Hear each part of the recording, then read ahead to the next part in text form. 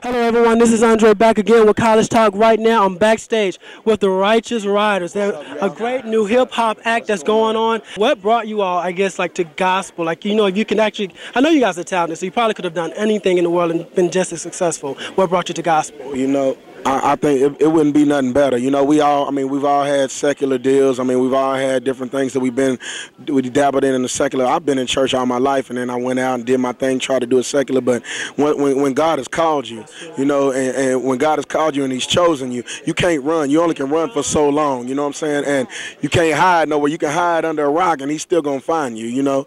So I mean, we just thank God for being chosen vessels, and we just want to be humble, man, in everything that He gives us. Well, let me ask this last one, because I'm hearing a lot of fire and a lot of energy about, you know, the way you guys are talking. I'm sure there's something behind all that. What gives you this fire for Christ?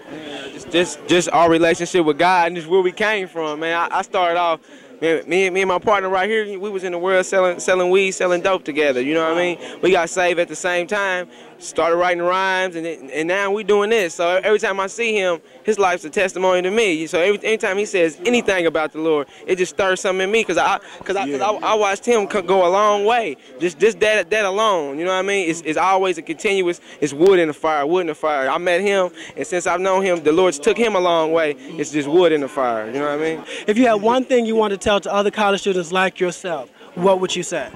Who wants to go first? And I'll let you go. I can say something. I say just be dedicated to and be true to yourself and to God. If God called you to do something, just do it and do that with your all, with your everything. Because that's what you have to do in this industry.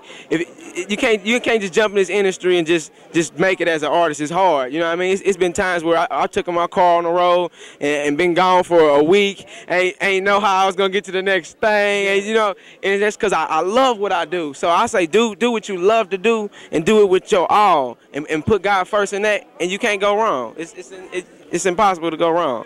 The Lord thundered in my spirit, be encouraged, because I know a lot of college students got a lot of testing, a lot of trials. A lot of college students, this is your first time being out on your own, and you don't have the finances that you would like to have, and you can't just do the things you would like to do because you have to go to school, you have to go to class, you have to study, and you have a lot of things to do. You're busy. But just be encouraged. That's what the Lord told me to tell you. Be encouraged. Ooh, oh,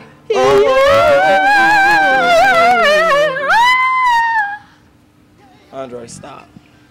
Why? Because I need to do this by myself. You can't sing. Why don't you, like, give me a second chance? I promise I can get the note. I promise. No, you can't have no second chance.